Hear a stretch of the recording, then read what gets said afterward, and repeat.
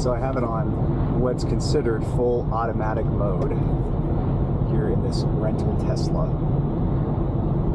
And I'm going to let it drive without any help to see how long it takes for it to get mad at me.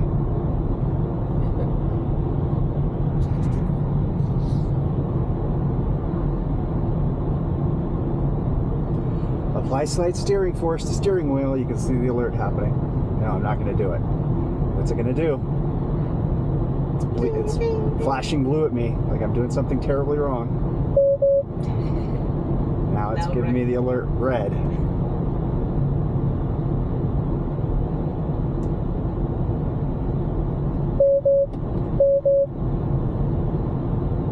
Still not listening to it.